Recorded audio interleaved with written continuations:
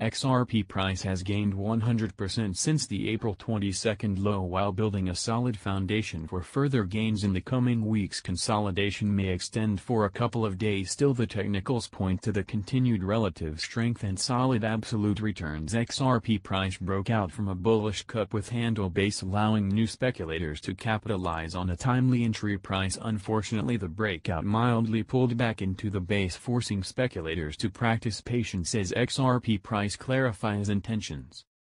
The reversal back into the base triggered a long-standing trading rule, the pullback +4. It specifically states that speculators need to give the digital asset 4 days to trade above the breakout high. A failure to do so augments the probability that XRP price will decline or evolve into a more complex pattern. April high at $1.96, the psychologically important $2 and the 61.8% Fibonacci retracement of the 2018 to 2020 bear market at $2.08.